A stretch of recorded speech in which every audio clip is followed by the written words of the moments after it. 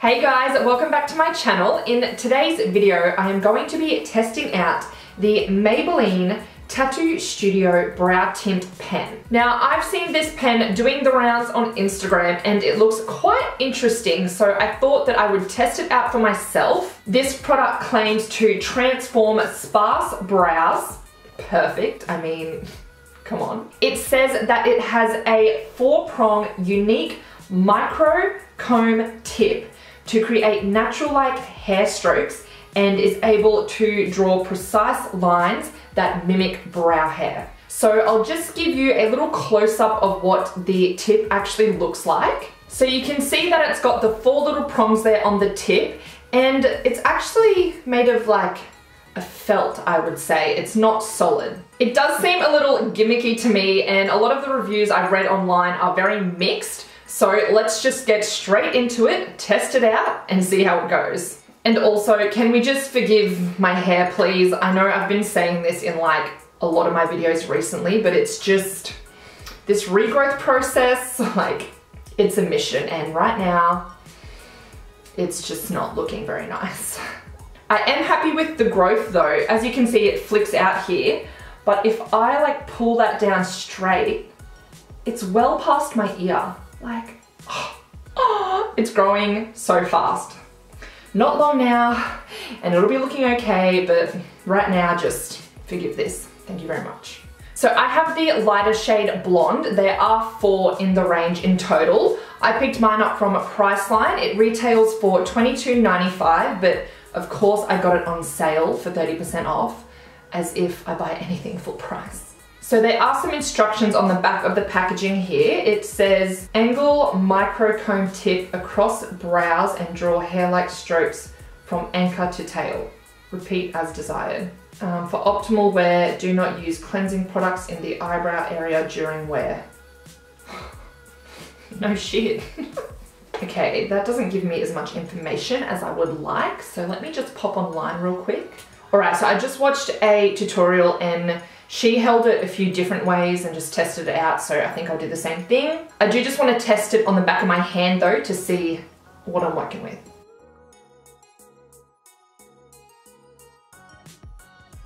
Alright, let's just give it a go.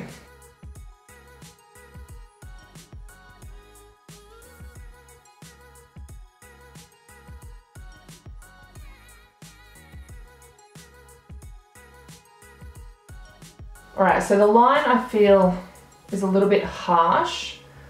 I might just go in again with a bit of a softer touch to feather out the front.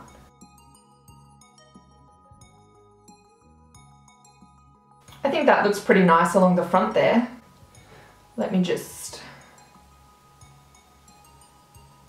When I normally do my brows, I also like to fill in along the top. So I might take this and use it in like downward motions and see if I can get that to work.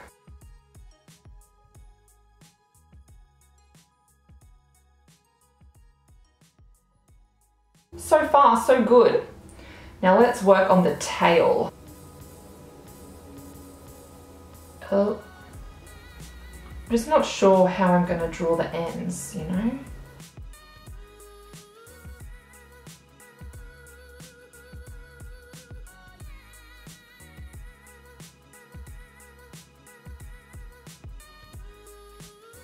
Okay, so before I go ahead and clean this up with concealer, my first impressions, first up, the color. It looks like it's pulling a little orange in the monitor, but when I look into my mirror, it is a nice shade. I think that it worked well at the front of my brows here. It does look quite natural, but the tail here, I found that I was just drawing it on rather than doing the strokes, and it's kind of defeating the purpose, but I was struggling to get the strokes to work for the tail end of my brow. I'll just clean it up with some concealer and then I'll zoom right in and show you what it looks like.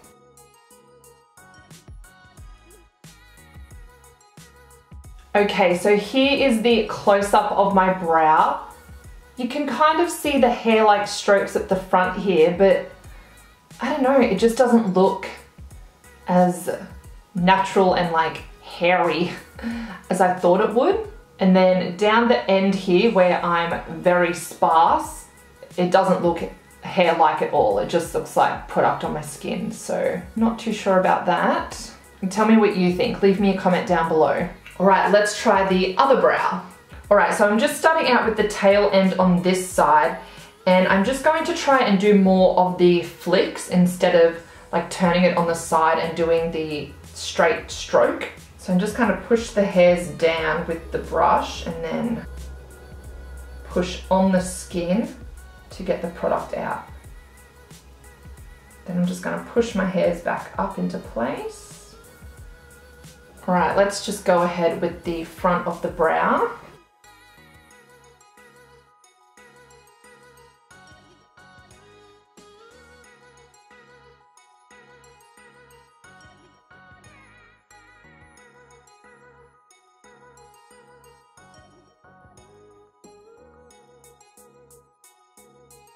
See how dark it is? I don't like that, so I'm just going to brush it out. Then, as I said before, I feel like I'm brushing out the stroke effect. All right, I'm just going to brush my hairs down now and then fill them in from the top.